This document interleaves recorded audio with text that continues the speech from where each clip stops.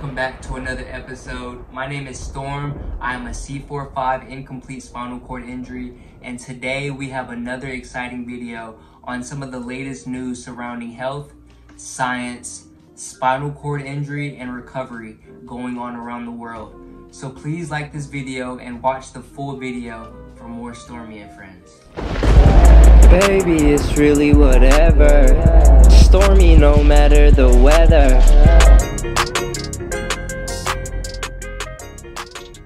Entrepreneur Elon Musk and his high-profile surgical robot company Neuralink, which was created in 2016, now has a 2-year history into connecting brains to computers. Elon and his team at Neuralink are developing a system of ultra-thin electrodes that thread into the brain to read from or stimulate neurons. The design has changed significantly and now resembles a small coin around 8 millimeters in diameter, which houses electrodes that are about 1/20th the thickness of a strand of hair. To install the Neuralink, a tiny piece of skull is removed and the Neuralink is slotted in to sit flush with the skull. Since this process needs to be extremely precise, the Neuralink team has created a robot specifically for this procedure. Elon Musk aims to use Neuralink implants in human patients in 2022, he told the Wall Street Journal in a December 6 interview. In humans, Neuralink is expected to be first used in patients with severe spinal cord injuries, Elon says in the interview. I think we have a chance with Neuralink to restore full body functionality to someone with a severe spinal cord injury, Elon says. I think we have a chance with Neuralink of being able to restore full body functionality to someone who has a spinal cord injury. Meaning, I think we have a chance, I emphasize a chance, of being able to allow someone who cannot walk or use their arms to be able to walk again. In humans, Neuralink is expected to be first used in patients with severe spinal cord injuries, Elon says in the interview. We will have, we hope to have this in our first humans, which will be people that have severe spinal cord injuries, like tetraplegics, quadriplegics next year, pending FDA approval. If somebody is like a severe spinal cord injury, to the degree that they have very limited control even over their facial muscles. I think something that's very exciting as a long-term application is if you can sense what somebody's trying to do with their limbs, what they want to do with their limbs, then you can actually do a second implant that's at the base of the spine or wherever, just after wherever the spinal injury occurred, and you can create a neural shunt. So I think long-term, I'm confident that long-term it will be possible to restore somebody's full body motion. During a live Neuralink demonstration, Elon says this device is working well and can be safely used and removed in pigs. So what we have in pen number 1 is Joyce, and she does not have an implant. Obviously healthy and happy. So here's Dorothy, and in the case of Dorothy, Dorothy used to have an implant, and then we removed the implant. So this is a very important thing to demonstrate is reversibility. So if you have a Neuralink and then you decide you don't want it, or you want to get an upgrade and the Neuralink is removed, is it removed in such a way that you are still healthy and happy afterwards?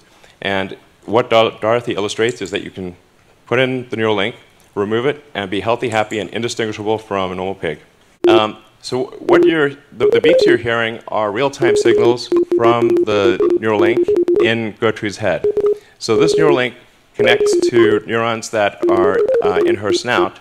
So whenever she snuffles around and touches something with her snout, that sends out neural spikes, which are detected here. Brain chips have also been tested in other animals, including monkeys. This is Pager.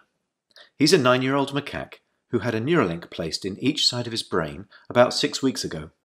If you look carefully, you can see that the fur on his head hasn't quite fully grown back yet.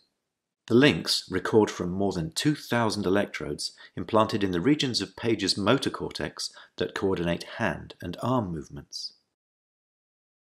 Neurons in this region modulate their activity with intended hand movement. For example, some might become more active when he moves his hand up, and others when he moves it to the right. By recording from many neurons and feeding their activity into a decoder algorithm, we are able to predict Page's intended hand movements in real time. As he's playing this game, we're wirelessly streaming, in real time, the firing rates from thousands of neurons to a computer. Using these data, we calibrate the decoder by mathematically modeling the relationship between patterns of neural activity and the different joystick movements they produce. After only a few minutes of calibration, we can use the output from the decoder to move the cursor instead of the joystick. Page still moves the joystick out of habit, but as you can see, it's unplugged. He's controlling the cursor entirely with decoded neural activity. Our goal is to enable a person with paralysis to use a computer or phone with their brain activity alone. Because they wouldn't be able to move a joystick, they would calibrate the decoder by imagining hand movements to targets. It's not magic. The reason Neuralink works is because it's recording and decoding electrical signals from the brain. During a recent live stream event in front of an invitation-only crowd at California Academy of Sciences in San Francisco, Elon detailed Neuralink's ambitions for the future and unveiled some initial results. Elon described the company's goal of using Neuralink in the brain to cure important diseases and achieve a symbiosis with artificial intelligence. Our goal is to solve important spine and brain problems with a seamlessly implanted device. So you want to have a device that you can basically put in your head and feel and look totally normal, but it solves some important problem in your brain or spine. And the reality is that almost everyone over time will develop brain and spine problems. These range from minor to very severe, but if you live long enough, everyone's going to basically have some kind of neurological disorder. And the Neuralink chip allow you to summon your Tesla telepathically. Definitely, of course. You heard it here first. Yeah, it's very easy. That's an easy one. Not only is this device exciting in that it could help restore mobility and independence to the disabled, but their implications of the device include saving and re-uploading memories. Yes, I think in the future you will be able to save and replay memories. I mean, this is obviously sounding increasingly like a Black Mirror episode. But yeah, essentially, if you have a whole brain interface, everything that's encoded in memory, you could upload. You could basically store your memories as a backup and restore the memories. And ultimately, you could potentially download them into a new body or into a robot body. The future is going to be weird. Neuralink devices are now awaiting FDA approval. We're working closely with the FDA, and we'll be extremely rigorous. In fact, we will significantly exceed the minimum FDA guidelines for safety. We will make this as safe as possible. And we're making good progress towards clinical studies. I'm excited to announce that we received a breakthrough device designation from the FDA in July, thanks to the hard work of the Neuralink team.